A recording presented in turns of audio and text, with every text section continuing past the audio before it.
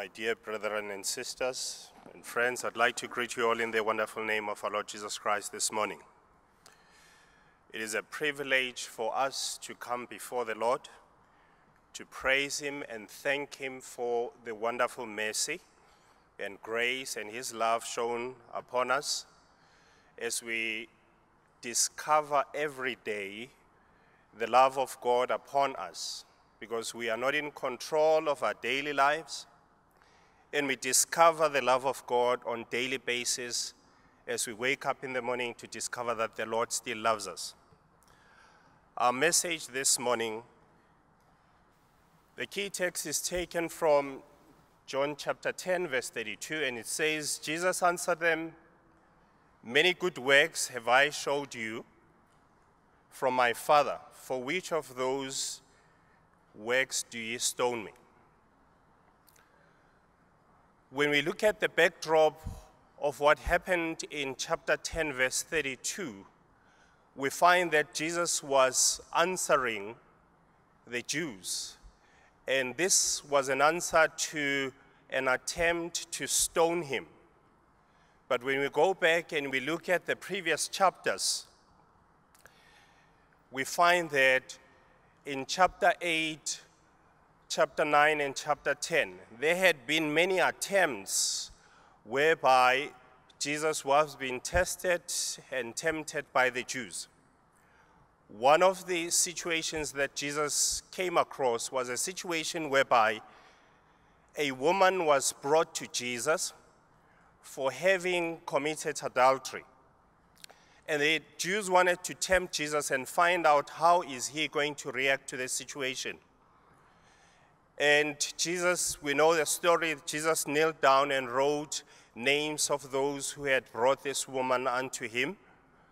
And each one of them were convicted by their conscience when they realized that what was reflected on the floor or on the ground when Jesus wrote this was a reflection of their sins. In the following chapter,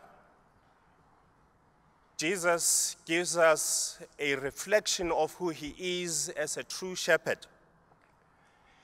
And over and above this, there were other several attempts that Jesus had gone through being tempted by the Jews. One of them was a situation whereby they contended against him in terms of his genealogy, and he said to them, "Before Abraham was, I was there."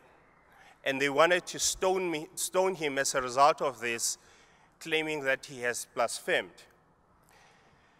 And in trying to make sure that the Jews understand what Jesus actually wanted to convey as a message, he then gave them a parable. And in the parable, he gave them the contrast between the true shepherd and what a hireling would do. And he says to them, "I am a good shepherd. The good shepherd giveth his life for the sheep." And I think if we want to really understand what this means, we can visit the book of Psalms chapter 23, where King David related how a good shepherd would take care of his flock, feeding his flock, taking the flock to the green pastures, making sure that when the flock one of them is sick, is anointed with oil. And in so doing, Jesus gave the contrast between what a good shepherd and a false shepherd would actually do.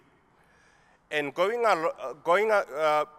along in terms of his presentation, we find that still the Jews had doubts in terms of Jesus as the Messiah. And the problem in this case was the fact that the Pharisees, the scribes, had held on to ceremonies, had held on to the beauty of the temple, had held on to the customs that were practiced, and as a result of that, they were unable to identify with Jesus as the Messiah. Although the prophets had given indications and prophecies up front of the coming and the birth of Jesus on earth, we find that when Jesus came as the antitype of the type, they were still unable to identify with him. And as a result of that, in chapter 10, when he indicated that he and the Father are one, there was a great attempt to stone him. And hence, Jesus took them back and said, many good works have I showed you from my Father, which of those do you stone him? And their response in this case was that they were not stoning him for the good works, but they were basically stoning him for him having claimed to be one with God. They were claiming that he had blasphemed.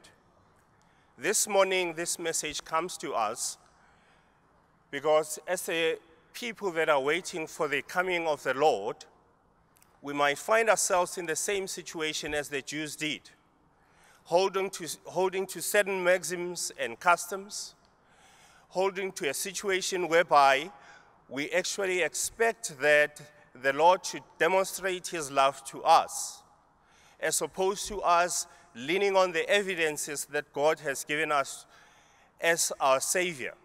And this is a great danger that we face as a people who are waiting for the second coming of the Lord. It is my wish and prayer that this morning we should lean on God's evidences as opposed to wanting to see daily demonstration whether the Lord is indeed our Savior, because this is basically what the Jews were leaning upon. Instead of looking back at the evidence that Jesus had provided to them that he is the Messiah, they actually leaned upon the demonstration. That's why from time to time, they actually requested him to give them a sign or to perform a miracle in order for them to be convinced. There are a lot of warnings that are coming to us today. We receive warnings in terms of counsels, in terms of reproofs, in terms of sermons. We go through certain situations in our lives that are supposed to show us that indeed the Lord is with us. The Lord is our Savior. And as a result of that, we should be able to hear the voice of the Lord when the Lord speaks to us on a daily basis through those various interventions. As a result of that, we should not be like the Jews who actually wanted signs all the time in order for them to get a proof that indeed Jesus was the Messiah. What we also need to realize is that as we keep on closing our eyes, our hearts get hardened even further. And as a result of that, we are unable to hear what the Lord says to us. Amongst the challenges that Jesus encountered was that as you read in the Bible the 35 miracles that Jesus performed, you discover that even when he performed a miracle whereby Lazarus was raised from the dead, we find a situation whereby the Jews did not believe in him. In fact, they still wanted to kill him. So this is a great indication to us today that we must individually hear the Lord speaking to us. And when every voice is hushed, and in quietness we wait before him, the silence of the soul makes more distinct the voice of God. There are a lot of voices that are speaking in us. As a result of that, we are unable to hear the Lord speaking to us. We therefore need to have a quieted spirit such that we may be able to hear the Lord when the Lord speaks to us. We therefore should not delay any of the moments, any of the privileges given to us when the Lord speaks to us. Because as we delay, with time, the voice of the Lord becomes dimmer or grows dimmer and dimmer to our ears. Although the voice of the Lord remains strong, but our sensitivity to hear his voice grows dim. And as a result of that, finally we remain in darkness and we are unable to hear the Lord. And as Jesus said these words to them, they had a profound effect on them, such that those who were carrying stones and who were about to stone him, their hearts were softened. And their hearts, as their hearts were softened, the stones that they had in their hands dropped down. This is the effect that the voice of the Lord should have upon our own hearts, softening our hearts such that we're able to turn our hearts that are in a stone format and they become hearts of flesh. And in so doing, we will be able to hear the voice of the Lord. We should pray for ourselves individually and our fellow brethren, that each one of us should have a moment that is similar to that of Samuel, when the Lord appeared to him and he was able to speak to him. A story is given of a young man who was at the age of 10 attending school. And on a daily basis, his teacher just before lunchtime would give a Bible story. And the condition to them being released earlier to go and play was dependent on their obedience. The story goes that on a daily basis, this young man paid attention, but he wasn't actually listening to what the teacher was saying. And as a result of that, on one particular day, the teacher was giving a Bible story about Samuel, and the young man listening, for the first time, he got to hear the voice of the Lord speaking to him. When everybody else left the room and went to play, he was left sitting at his desk, and a few moments later, he approached his teacher and asked him, "Does God speak to young people today as he did to Samuel in earlier days?" And the teacher responded and said, "Indeed, the Lord is speaking to young people as he did in the time of Samuel." And if that is the question that the young man was able to ask, it is a question that all of us should be asking ourselves. Whether does God speak to us today? Are we able to hear his voice speaking to us? Are our actions on a daily basis, our thoughts, our deliberations, are they under the control of the Lord? And if we're able to pray for that, and the Lord is able to speak to us, then the Lord will be able to accomplish his work with us in saving our souls and saving souls of others, such that we may be able to hasten his soon coming. We should guard against the danger of becoming like Jews who were given prophecies about the birth of Jesus. We should guard against a situation whereby we are able to recite prophecies and texts from the Bible, but only to find that the Lord is not actually speaking to us. Because if that was to happen with us, we are in danger of not hearing the voice of the Lord when he comes to take his saved to heaven. It is my wish and prayer this morning that all of us should pray for the Lord to be able to speak to us, just like he did with Samuel. The book of Hebrews chapter 11 lists a number of warriors of faith who have been able to hear the voice of the Lord speaking to them.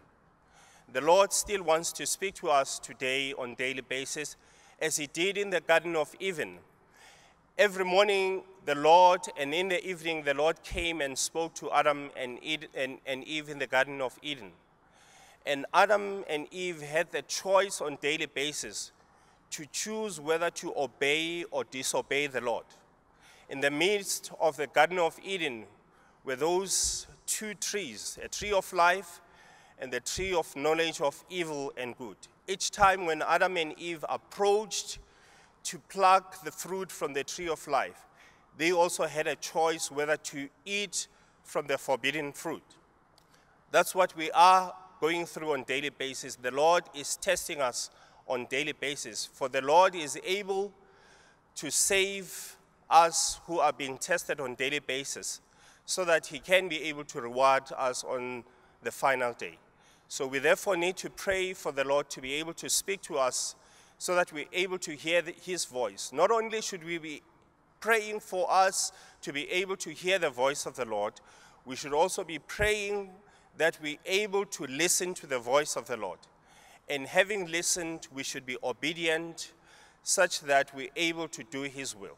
This is my wish and prayer this morning in his mighty name. Amen.